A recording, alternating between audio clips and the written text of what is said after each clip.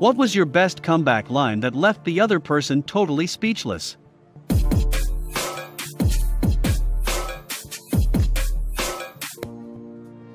While working at a paint store, my assistant manager was giving me grief because I wanted to get off early to go take a final.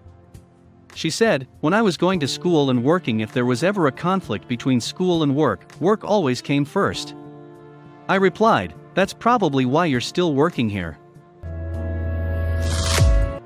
My dad was joking with my little cousin, who at the time was only 8. Dad, Pat's his right bicep, you see this? This is thunder, Pat's left bicep, this is lightning, you don't want to get caught in the storm. Cousin, without missing a beat, reaches up and pats my dad's head, which was noticeably bald on top, looks like some clouds are missing. My mother, your son is so much better behaved than you were as a child. You were horrible. Me, probably because my son has better parents.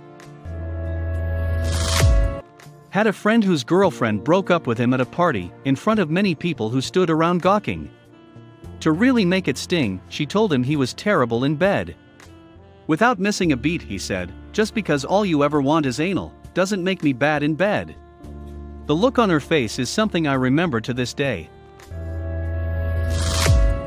I was maybe 10 to 12, and my brother was 11 to 13 years old. This still remains my best comeback. He said something about me being fat and wearing orange and looking like a pumpkin. Me, yeah? Well, you're tomato. Him, what's that supposed to mean? Me, nobody knows if you're a fruit or not.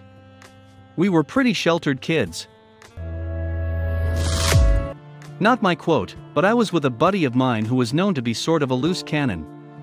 We're drinking at the bowling alley, and there is a family next to us, and the men are wearing turbans. My friend is of Mexican descent, and at this point he's had his fair share of beers.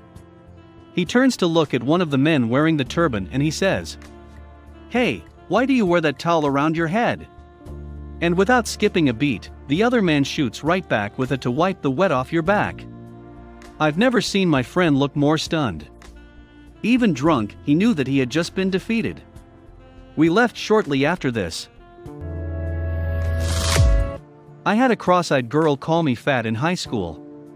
I said, "You're just seeing double." Laughter ensued. My friend has leukemia and had to undergo chemo a year ago, and it was very apparent that he was doing it. Anyways, he was arguing with someone and ended the argument by saying, "Wow, that comeback was so bad it gave me cancer." Back in the late 60s I had very long hair and wore the flowery stuff that was the fashion, no onion in my belt though.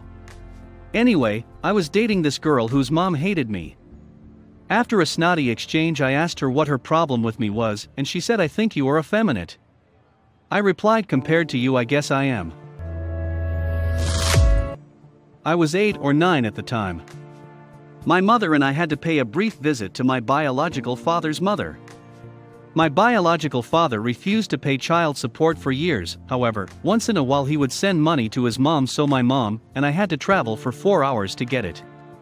Money was tight, so we just had to deal with it, and he knew it. It was one of his ways of trying to humiliate us, which was ridiculous, because regardless of our financial hardship, mom still raised me and took care of both of us and supported my grandparents all on her income only. In Eastern Europe during some of the worst economic times. This which had been poisoning my mom's life from way before she divorced my biological father.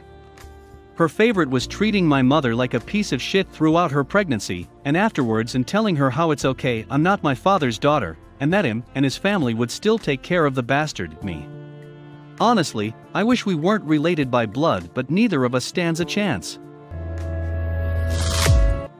So, my mom and I are sitting at her table, and this witch pulls out a couple of big bills and gives them to me, telling me how generous she is to spare some for me. I looked her square in the eye and said, "I'm sorry, but I just can't take money from a stranger." The look on her face was priceless. Mom got me ice cream on the way back. TLDR, controlling bio dad sends mom and I money for us to pick up at his mom's, 4 hours away from us, to humiliate us. 8 to 9-year-old me tells off the witch and gets ice cream.